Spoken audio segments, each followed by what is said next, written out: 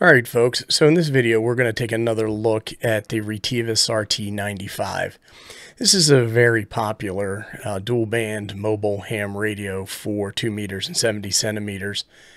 Largely given its price point, this radio sells for about $105, $110, depending upon where you get it. And it's also sold under various brand names. I believe this radio is made by Anytone, so Anytone has a variant, as well as this Retevis, and some other companies may have some as well. But again, it's very popular radio, given its price point and performance, 25 watts out. And we've done a couple of different video tests of this, and power output is good, spectral purity is good. It's relatively easy to program. You can use Chirp to program it.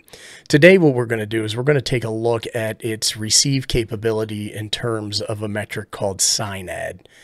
And that is signal, noise, and distortion ratios that you look at to measure a repeater's sensitivity and ability to produce an audible signal.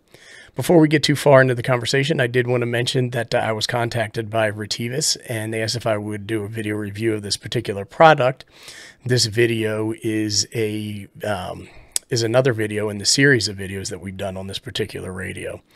So what that means in simple terms is Retevis sent this radio to me free of charge in exchange for this video review. And if you're the type of person who is triggered by sponsored YouTube video reviews, you might want to go watch some cat videos. Okay, so for this test, what we are going to do is we are going to inject a signal into the antenna port. And we're going to control the level of this signal so that we can measure what we call SINAD, as I mentioned.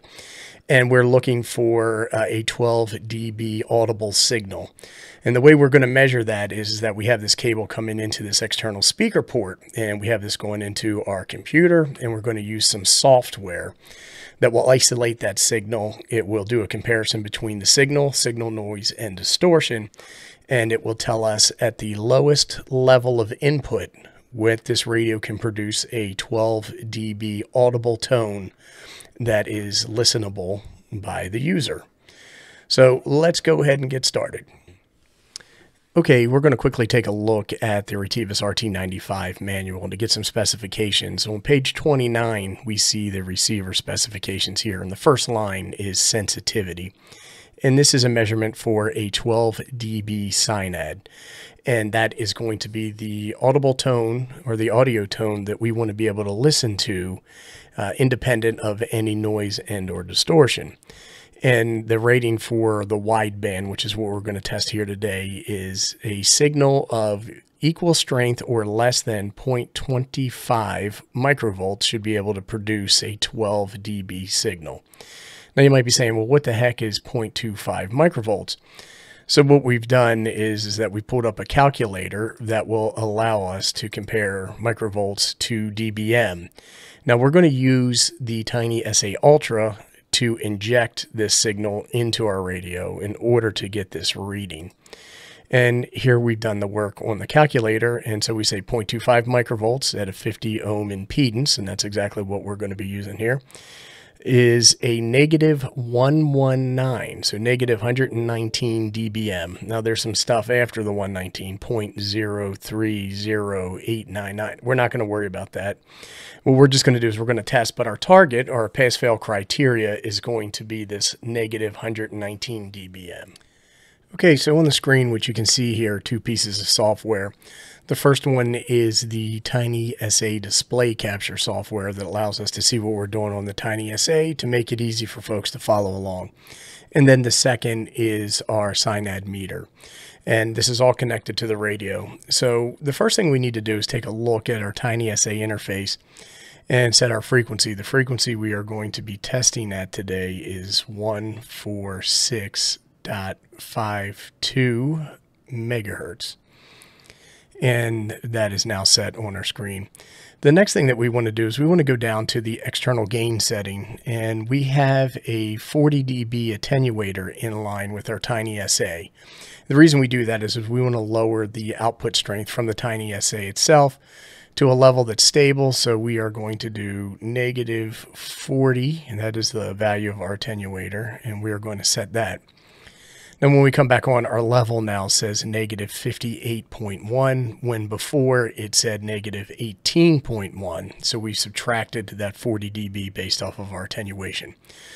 So what we're going to do now is we're actually going to set our level at negative 119. And we want to be really careful to use the negative sign here. Setting a signal that's too high into the antenna port of our radio could damage the internals of the radio. So we're just going to do times 1, and now you can see our frequency is set, our level is set, our attenuation is accounted for. The next thing under mod, MOD, that's for modulation, we're going to click that, and we are going to pick FM. Now you'll notice that there's an FM deviation setting here for 3 kilohertz, and that's fine. One of the other things I wanted to point out is that we are going to generate an audible tone or an audio tone of 1 kilohertz or 1000 hertz. And you can see that. So now I'm going to hit back. And what we're going to do now is that we are going to turn on the signal that's coming out of there. And when we did that, hopefully you can see on the capture software for the SINAD measurement, we now have a spike at our 1 kilohertz reading. And that's what we're going to use for the SINAD measurement. What I'm going to do now is I'm going to turn the volume on the radio up a little bit and see if we can hear this. Okay, so here we are injecting a negative 119 dBm into the radio from the Tiny SA. And when we look at the software, what we can see is that we're hanging around 8 to 9 dB of audio tone.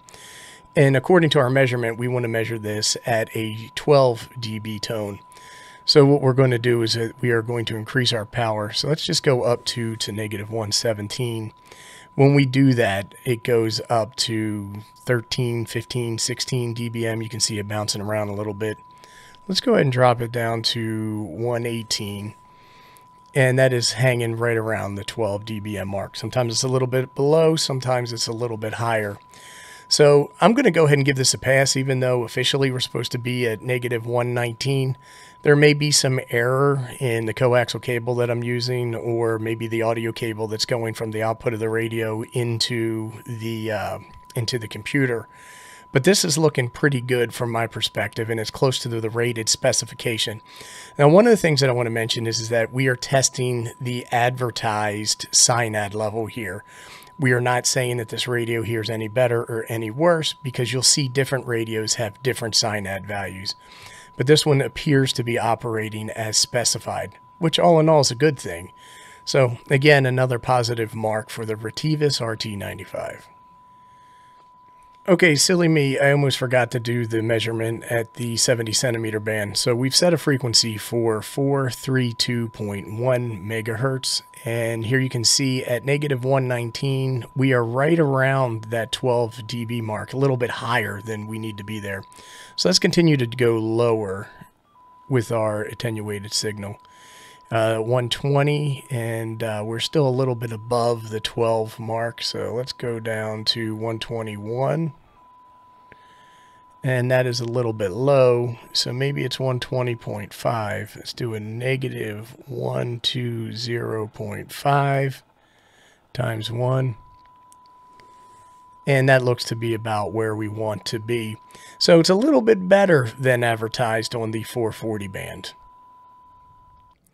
And folks, that's going to wrap up this video. If you have any questions, comments, suggestions, or recommendations, go ahead and post them below and I'll do my best to respond. Thanks again.